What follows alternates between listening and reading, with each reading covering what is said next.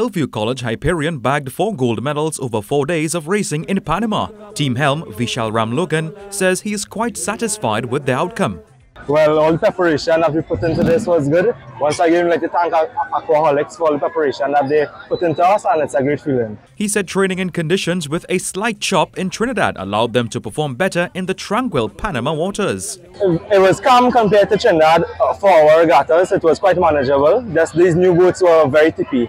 Meanwhile, the team's captain Justin Henry is hoping for greater participation of junior teams the next time around. I think it's very important to develop the junior program back at home. It would have been great to see more junior teams from Trinidad out there in this competition.